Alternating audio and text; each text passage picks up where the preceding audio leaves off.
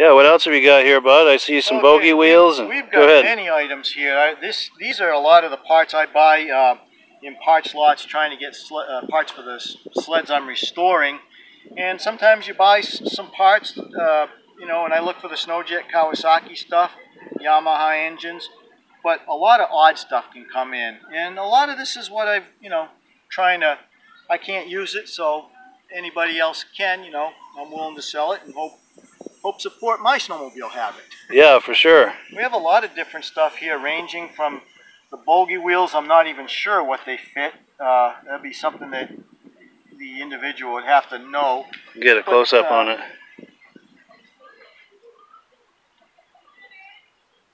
Yeah, go ahead. Yep, there are clutch parts. Most of this is skidoo clutches. There's all kinds of miscellaneous gaskets, clutch parts, some cleats for, I believe, Arctic Cat 2/3 cleat.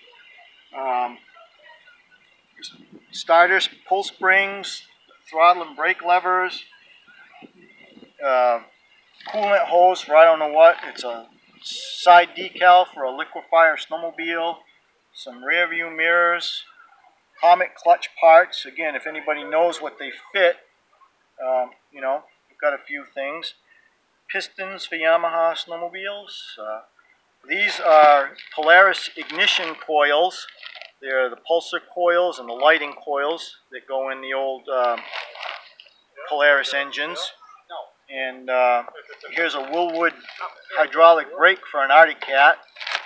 And as we move down, we get into some of the Sno Jet parts that I don't need. There's a chain case, front drive shaft, track clips, bushings, some suspension parts. These are a trim piece for the side of Sno Jet SST and Star Jet models. Steering, tie rods,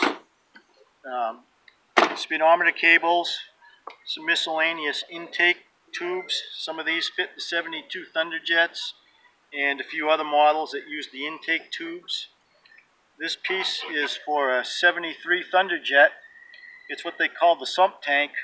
It mounted down low behind the engine, and what it was used for is when the pump would draw off of this and the fuel would run down into this tank from the fuel tank, and what it did was allow it to keep running on the oval track so that when you're turning the corner, the fuel pickup wouldn't come out of the fuel and starve the engine. This thing typically stayed full of fuel, so you would never lean out and burn the engine.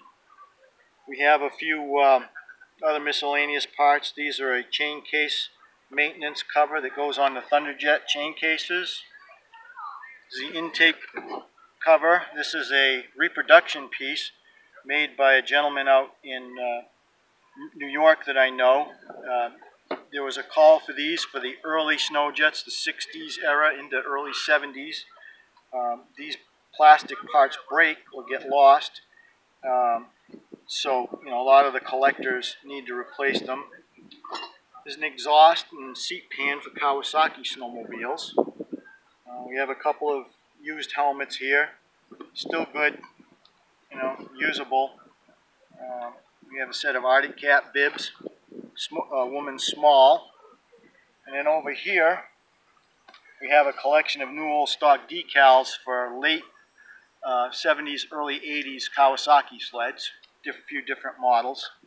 And in this box we have an LTD, Kawasaki LTD piston, fits the 81 and 82 LTDs. And last but not least, I have a Sno Jet jacket over here that I've got for sale. Nice, I remember those. Go ahead. It's in pretty decent shape. It could use a little bit of attention. The zipper is coming a little loose, could be restitched. But in overall, it's in pretty good shape for a collector, that either to wear or just use it as a display for a, you know, a show or something. For a man cave. Nice memorabilia piece. But I have a few of them and I don't need them all. Yeah. And now you get a couple of tracks here too, I think, right? Yes. One of the tracks is for this one that's bundled up is a new old stock track. It fits the 73 to 75 Sno Jet Whisper Jet. And this one over here belongs to Tom, and I know it's an Arctic Cat, but I don't know what model it fits.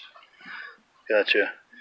And if someone is interested in any of these items, what's a good way to get a hold of you? I will give you a card to take a picture of, and my info is on this, along with my email address. Get a good focus on there. There we go. I got a good shot on that. Just hold that for a minute. This is how you could get a hold of me if you're interested in anything. 603-496-5452. Correct. Outstanding. Well, thank you, bud. I appreciate it. I buy and sell Sno Jet parts. Always looking for parts lots for Sno Jet or Kawasaki. If anybody's got anything for sale, and if you need something, give me a call and maybe I can help you out. Outstanding. Thank you very much. Thank you.